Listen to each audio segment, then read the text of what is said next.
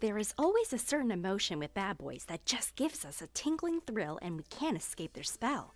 As much as some of the characters were evil to the core, we only fault them for their actions, but not their attractiveness. Hello guys, welcome back to K-Drama for Life.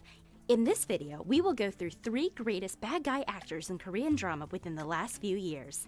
Ahn Bo Hyun. Ahn Bo Hyun was born in Busan, South Korea on May 16, 1988.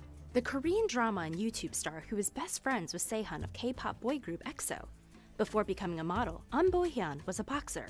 The actor's most notable achievement in his boxing career was a gold medal at the National Amateur Boxing Tournament. Although he loves acting, he actually has no formal training. So, Ahn Bo Hyun decided to learn the basics, which led him to modeling school. Ahn Bo Hyun charmed the small screen in 2014 with supporting roles. However, he was only really noticed by the audience when he took on the role of Sergeant Im Kwang-nam in the hit drama Descendants of the Sun, which aired in 2016. Starting from here, Ahn Bo Hyun gradually made remarkable progress in his acting career. He attracts plenty of attention thanks to his charming appearance as well as his ability to transform into various roles, especially with the great success in the drama Itaewon class. As the son of Jangga Group's chairman and the entitled bully who flaunted his power, Ahn as Jang Gon-won was deeply despised as he made Park Se-rohi's life a living hell. Many people admire him because just a year ago he was still a gentle unki of her private life, and now he has become an extravagant delinquent that everyone must hate in the Itaewon class. He successfully made his character Jang Gon-won just appearing is enough to make people angry. With each smirk, raised eyebrows to the disdainful type of speech, Ahn Bo Hyun brings out a shallow, arrogant, hot-tempered Jang Gon-won that is very honest. On the contrary, and to the surprise of Itaewon class fans, Ahn is actually charming and nice in real life. South Korean actor Ahn Bo Hyun's real-life personality is the total opposite of Itaewon's class, Jang Gon-won. I think that Jang Gon-won in Itaewon class is going to end up being my favorite character. I think this is a turning point in my acting career, Ahn previously shared via Soombi. He thought a lot about how he can best portray the different sides of his character, from a despicable bully to a son who only wants his father to recognize him. In the end, Ahn felt satisfied with his performance and is thankful to the director. I had fun acting because I was able to show everything that I wanted to show, he said.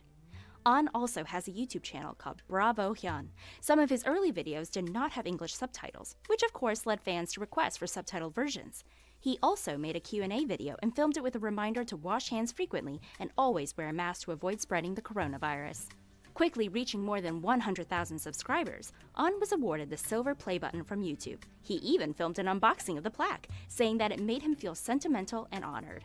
We can't wait for future dramas with new characters from Ahn. Among the ranks of Korean idols turned actors, 옥택연, an actor born in 1988, is a clear standout. A member of the South Korean boy band 2PM, Taec-yeon proved his acting abilities in K-dramas like Dream High and Save Me. Before taking the lead role as Vincenzo's menacing villain, Jang Jun-woo, the dark comedy became a global success and TVN's 6th highest rated show in broadcast history. We first meet Jun-woo as an intern at Woosung law firm, hired to defend and protect the corrupt and murderous pharmaceutical company Babel Group. His superior is Hong Cha-young, Jun Yo-bin, a cutthroat and beautiful lawyer who uses bribery and blackmail to win her cases. But behind the innocent face of a young lawyer who's infatuated with Cha-young lurks an evil mind that uses people and ruthlessly kills them after they serve his purpose. Jun-woo's first few episodes are spent following Cha-young around and dropping funny one-liners like, "Can you feel my heartbeat?" a cheeky reference to 2PM's 2009 hit Heartbeat. But his innocent image is shattered in episode 4 by one of the show's many plot twists. Jun-woo is actually the true heir to Babel Group and responsible for its corruption and bloodshed, including the murder of Cha-young's father, Hong Yoo-chan, a human rights lawyer hell-bent on taking down Babel. Seeking revenge, Cha-young takes on her father's mission, joined by Vincenzo's Cassano, Sung Joon-ki, an Italian mafia member, lawyer, and murderous villain in his own right. Consumed by his evil ambition, Jun-woo embraces his true identity and real name, Jang Han-suk. When asked about, what was your favorite scene to film, Taec-yeon answered, "An unforgettable scene for me is when Jang Han-suk is giving a lecture and gets doused in pig's blood, a homage to the film Carrie. I had a hard time keeping my eyes open with blood trickling into them. This was a tough scene to film. It was also tough mentally, trying to express Jang Han-suk's rage at realizing that Vincenzo got the better of him again. The visual footage was shocking when I saw the scene after it was released. It'll stay in my memory for a long time." He continued, "Another memorable scene is Junwoo's evil PowerPoint, where he reveals himself as the true heir of Babel. All of the dancing and singing were ad-libbed in the scene where Junwoo makes the big announcement that he's the true leader of Babel Group. I wanted to portray Junwoo as someone who breaks out into a song and dance in that situation, an unpredictable villain who doesn't fit into the mold of a serious and scary psychopath." Who knows what is next for Taec-yeon, but if his history is anything to go by, then it is going to be an addictive drama. Last but not least is Ki-joon. Born March 23, 1976, he is now a veteran actor who is also famous for being a musical actor. He made his acting debut on the stage with the play Richard III in 1995. The following year, he appeared on the stage again in the musical Oliver. At his early acting career, Ki-joon was focused on his musical career. He was cast in a variety of plays. In 2006, Ki-joon made his acting debut on the small screens in the KBS2 drama City, Who Loved Her. His first television series, however, was MBC's Kimchi Cheese Smile 2007, where he played the role of a student who failed his test 10 years ago and became an announcer. He won the Excellence Award in the category Actor in a Sitcom Comedy at the 2007 NBC Entertainment Awards.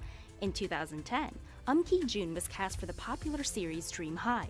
The same year, Ki-joon made his big screen debut with the film Man of Vendetta. The film tells the story of a pastor who attempted to save his kidnapped daughter. Ki-joon's acting skills in this film brought him the nomination for Best New Actor in a Film at the 47th Baeksang Arts Award in 2011. His superb acting skills won him the Character of the Year award at the 2017 SBS Drama Awards. Ki-joon rose up to the status of national trash as his villainous role in the Penthouse series. Now, this horrible character has given plenty of viewers extreme amounts of stress due to his antics. Unfortunately, he was still known for his villainous roles prior to his drama.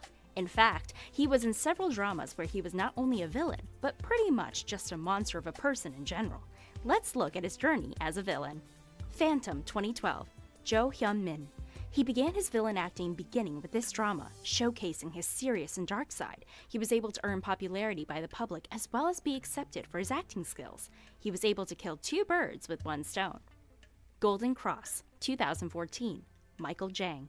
Though was not the main villain in this drama, he shined his light as a sub-villain, illustrating a childish personality and a weird obsession with guns.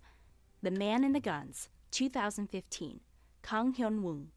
Appears as a prosecutor in this drama, and he showcases his perfect self that has never been lost, and he believes that he is the best.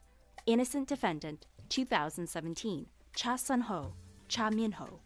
If we're applauding Lee Ji-ah for playing two characters in Penthouse, we have to pause to give some of that applause to Ki-joon because he successfully played the roles of two twin brothers in this role.